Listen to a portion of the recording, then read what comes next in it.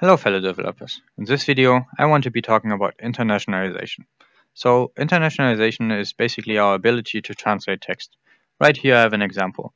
So here we have a short menu, and if we change that text, for example, to German and hit apply, it changes the text everywhere.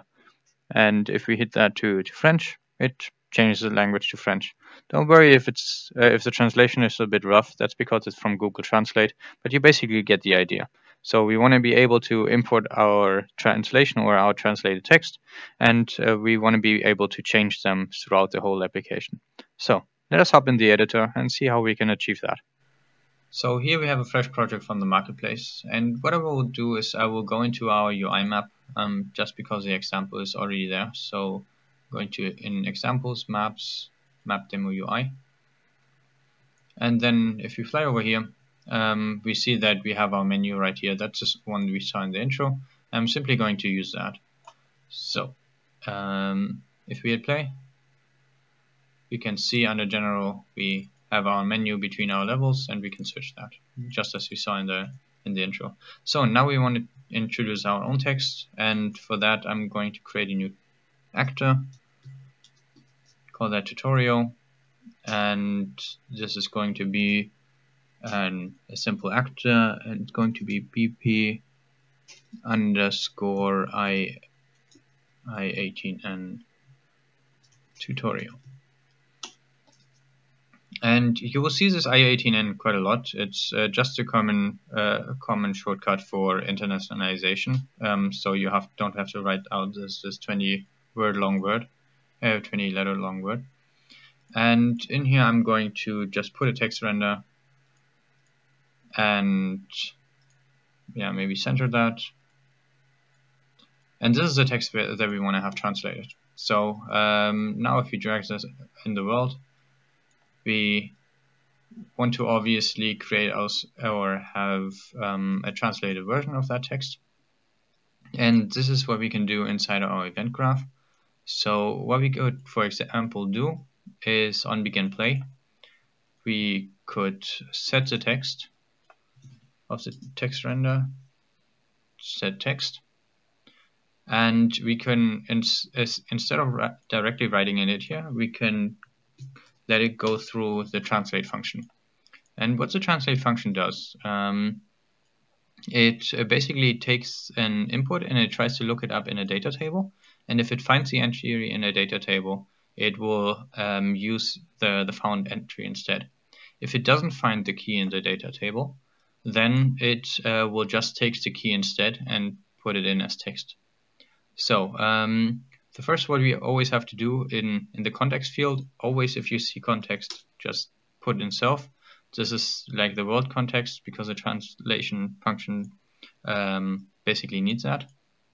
You see that quite more often in general functions that were used in a library. So just remember, if you see context, just put in self and then you're good to go.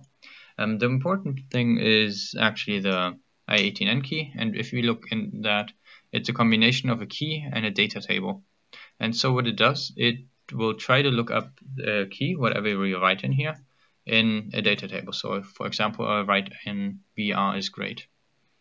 If there's no data table set or it doesn't find the key, it will just use the key as a text instead. So if you plug that in,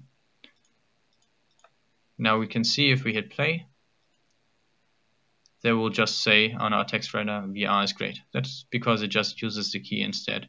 You quite often find that because it's quite inconvenient to write all the translations beforehand. Sometimes you do want to change text and stuff like that. So this is simply the placeholder that we're going to use. But once our application is kind of done ready and we want to have the internationalization done, we definitely want to have this translated. So what we have to do is we have to create ourselves a data table. We find that under miscellaneous data tables, and there we have to take the i18n struct. You kind of have them duplicated. I don't know why that is, because they both are in the same location. It's basically just one exists, but for some reason it lists two of them. So you're good to go just taking any one of them. And I'm going to call that data table, and I'm going to call that I18N, and that's going to be our tutorial. And the way a data table works is if it's just a list of entries, and if you create a new key here, the key is what we're going to be looking for. So how do I change the row key?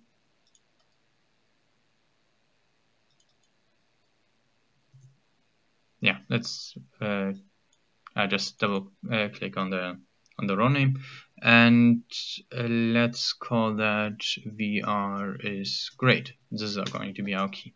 Now we have to put in our translations here, and I've prepared some of them, and I'm just going to copy them in there so we can use them.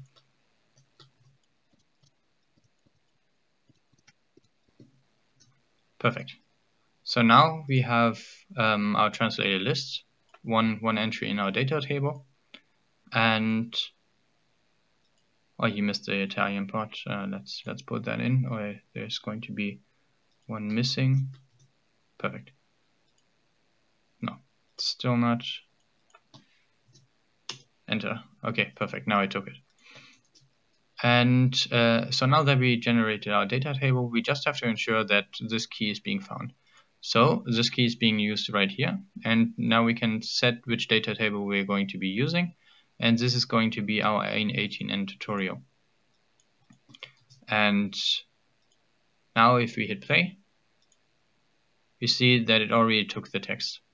So where does he take the current language from? This is going to be found in the in the game instance. So if we move inside the game instance, we can see that we have a variable here called current language.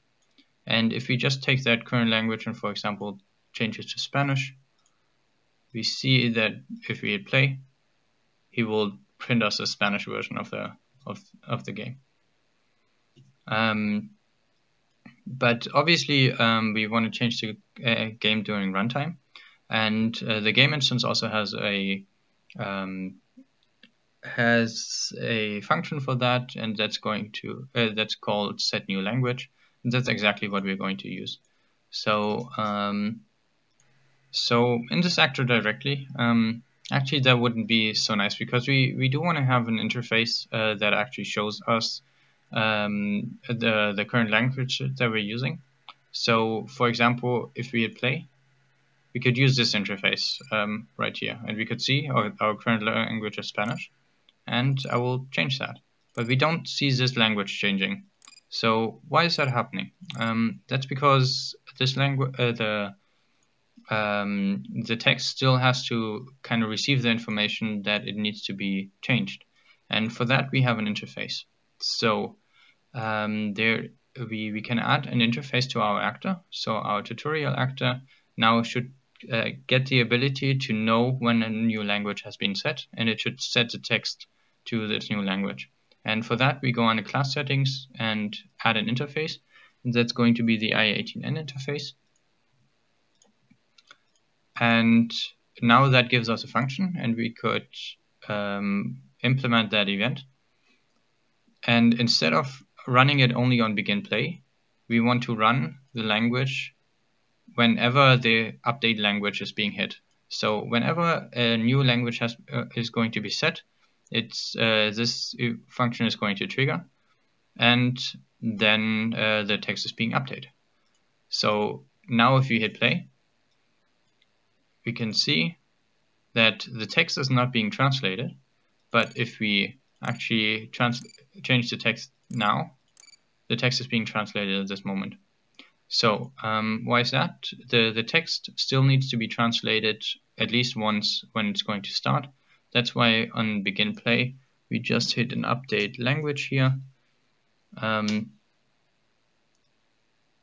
Just apply it on begin play, and now we can see that it has a current language as we change it. And if we change it now, the language is being changed. Okay, so what can we do? We could also create our own little interface to change our language ourselves. Obviously, you can take a look inside the widget, and this is what I would probably recommend in all times, every time, because changing the language through a UI interface is normally what you want to be able to, what you want to be doing. But for example, you could also just set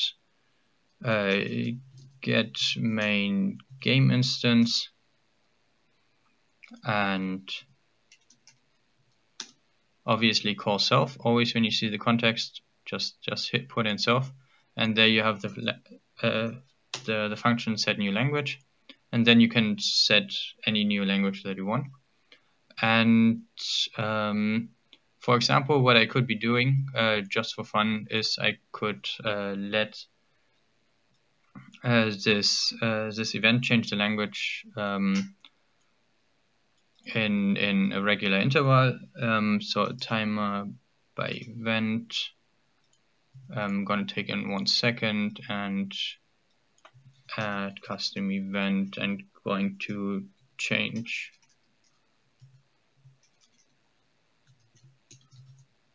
language.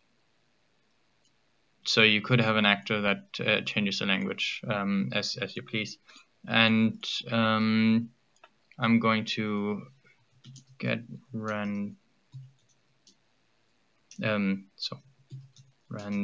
int in range. I'm going to take 1 to 4, and that needs to be a byte. Plug that in here, and then what we will see is that he will change our languages by random every second. This is what this thing does. So it's completely useless, but it's for you to see that the language can be set through this function. So the set new language function is the one that you maybe want to use in your interface. So the last thing that I want to explain about the internationalization is that obviously you don't want to have just these 5 languages. You may want to have more, and for that you have to edit the struct itself.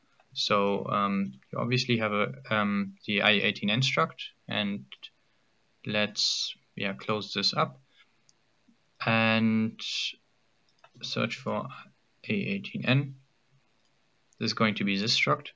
And there you basically have the list of the languages in. And if you want to have a new language or replace an old one, I would recommend you to first of all, I would recommend you first to be changing these parts, but you can also be adding new languages. So let's say we want to add Dutch. So now the string we added an entry to the struct. We also need to edit the enum. It's also called i18n 1718, and that's going to be Dutch. And now if we see in our data table, we have our new entry Dutch. And I'm just going to call that this is Dutch.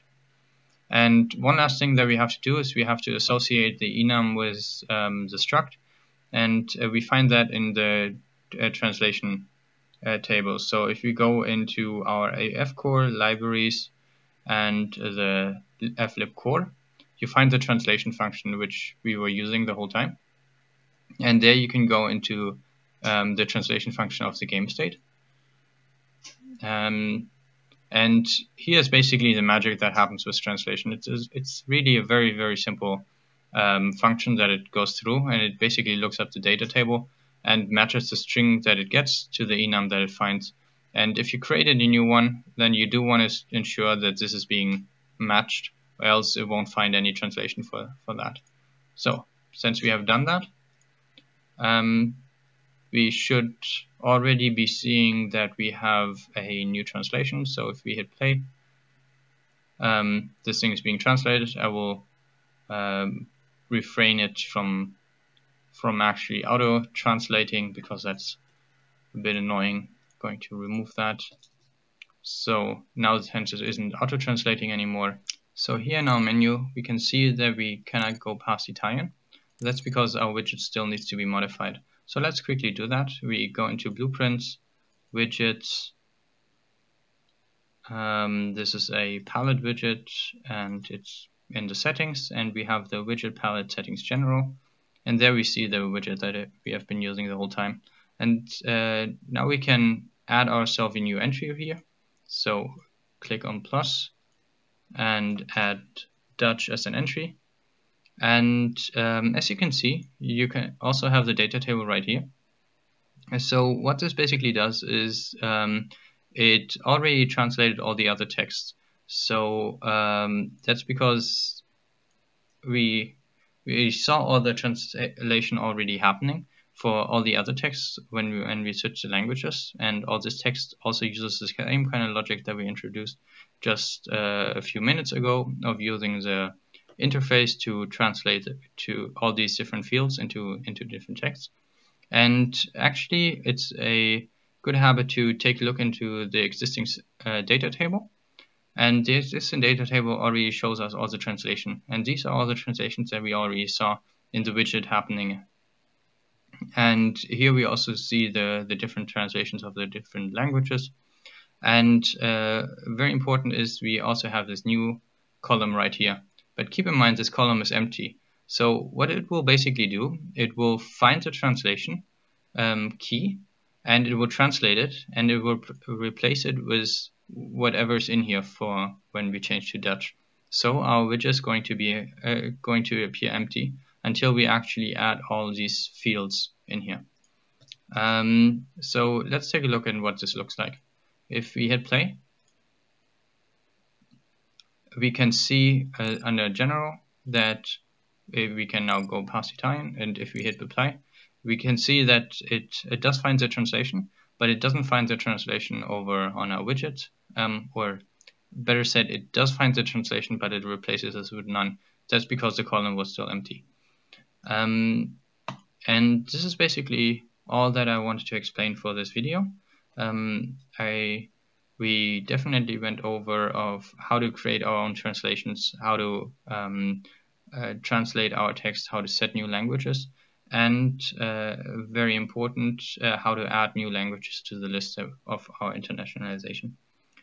And I really like this concept of how this translation is being done. I think it's quite easy to see, and it does have the advantage that we can work inside CSV files and just upload them to data tables. So what I normally do is I work in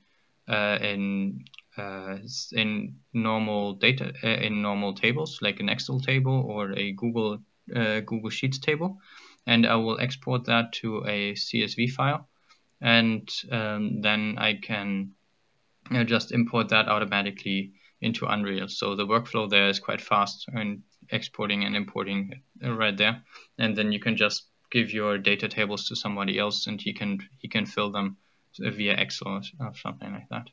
So I hope that was quite understandable, and I will hopefully see you in the next video.